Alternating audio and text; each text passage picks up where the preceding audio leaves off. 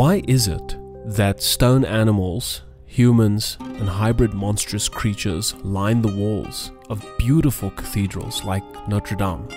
I believe the answer to this question explains why in Disney's Hunchback of Notre-Dame, the protagonist Quasimodo is friends with grotesques, while the antagonist Claude Frollo is terrified and killed by one.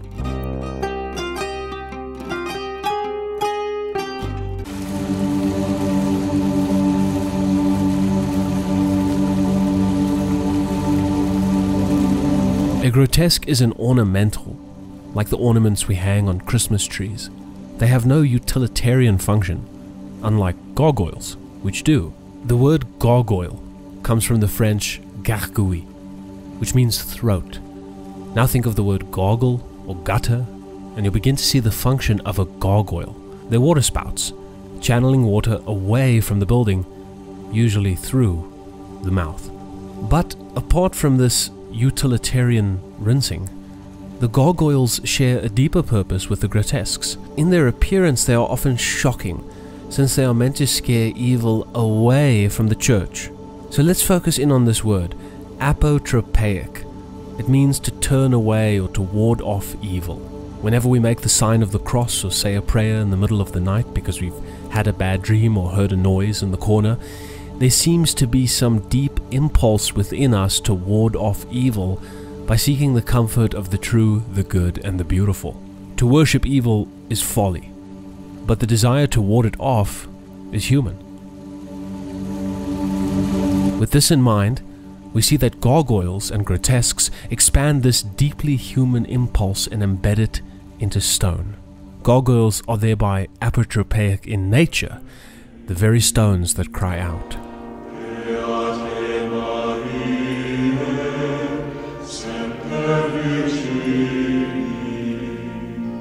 In Disney's Hunchback of Notre-Dame, the main antagonist, Claude Frollo, appears completely righteous to himself, seeing sin everywhere except within.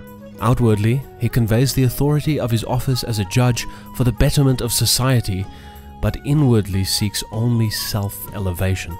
In the beginning of the film, Frollo kills Quasimodo's mother on the steps of Notre-Dame.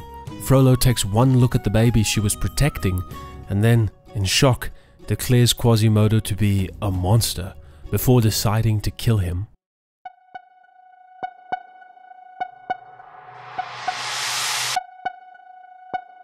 As Frollo is poised to drop the baby into the well, the archdeacon intervenes, and then the statues and grotesques which adorn Notre-Dame gaze down upon Frollo, the moment climaxing with Frollo looking up at the statue of Mary, the Mother of God, herself holding the baby Christ.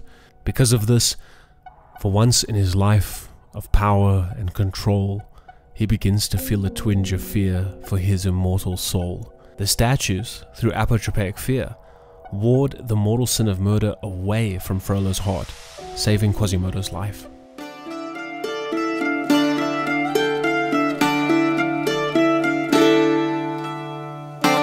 Much of the film plays with this contrast between external appearance and internal state.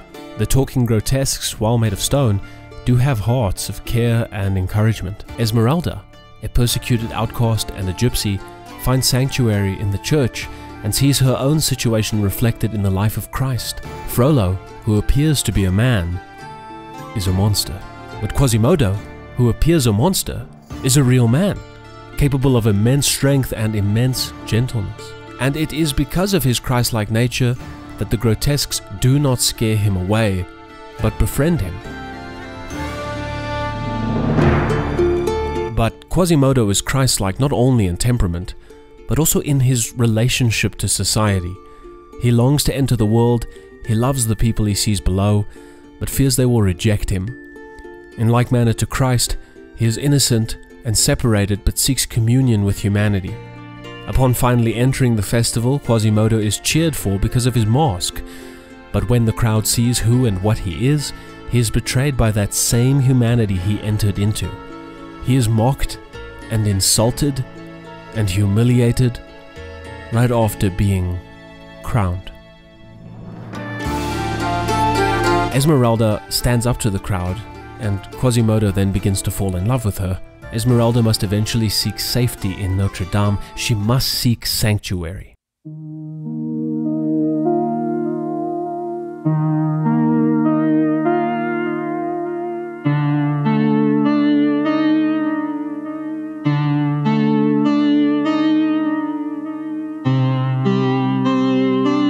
In medieval times, secular laws that would lead to the arrest of someone could not be enforced inside of the church walls because it's sacred space.